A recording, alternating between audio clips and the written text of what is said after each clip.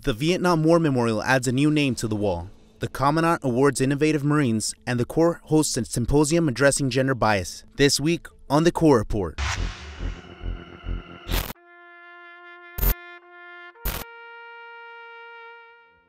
This is Corporal of Marines Kenneth Ray McGuire.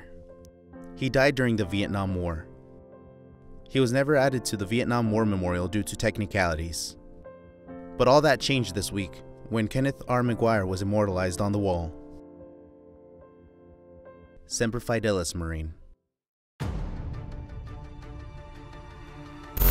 The Commandant of the Marine Corps, General Robert Neller, awarded the 2016 Commandant Innovation Challenge winners this week. The Marines were recognized for their innovative ideas to increase the Corps' capabilities and warfighting advantage.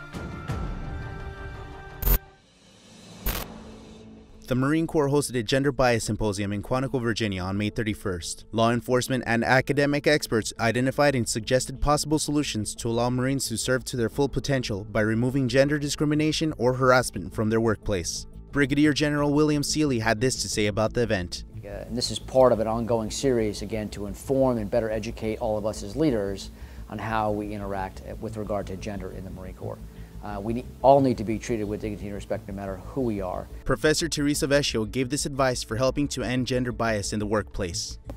We don't want to be protected like your mothers or your sisters or your daughters. We want to be respected like your coworkers, like your partners, like your teammates. That's all for this week on the Corps Report.